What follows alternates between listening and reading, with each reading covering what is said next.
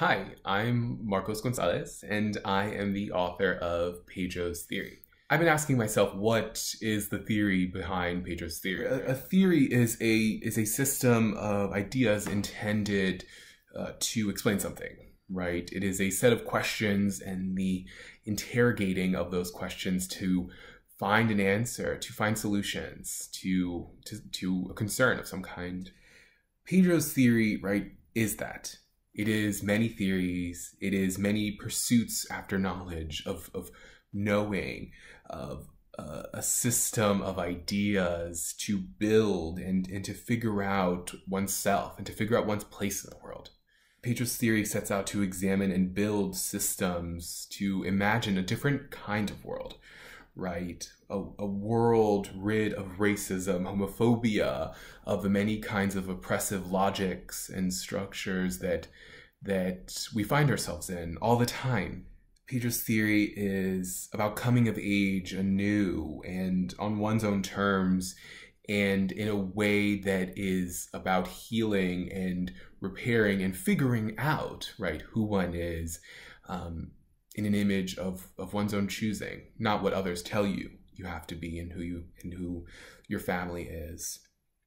It is a theory of searching for home and belonging and community in a world that has treated you unkind, in a world that has not wanted you, right, in some way. So it's about how do you find that home, that belonging, and how do you create that for yourself and for others who are like you. Pedro's theory is a theory for the nobodies, for the losers, right? For the people who have felt like they had no voice. And it is a theory of how do we find our voices? How do we find our belonging, our communities?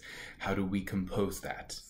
Pedro's theory is a theory beginning with that little Mexican Puerto Rican kid in small town America, right? Who needed more, who wanted more, who sought it, who moved to the big city, right, and became a writer, became a thinker, became someone that he was incredibly proud of, right? So it's that theory of that story, of that beginning and of that movement across the Americas, across the United States to find oneself and to keep trying to find oneself, and that perpetual pursuit. And ultimately, Pedro's theory, the theory behind the theory is this is a book about building bridges across our differences, right? But also always honoring those differences for what they are and the beauty that they are, right? And that those differences are integral to how we continue to imagine and work to create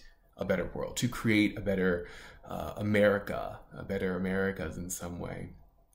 And so when I think of what Pedro's theory is, that is what the theory is behind this book. The many theories, the many pursuits to know something else, to know oneself differently, to know this world differently. And that is what Pedro's theory is.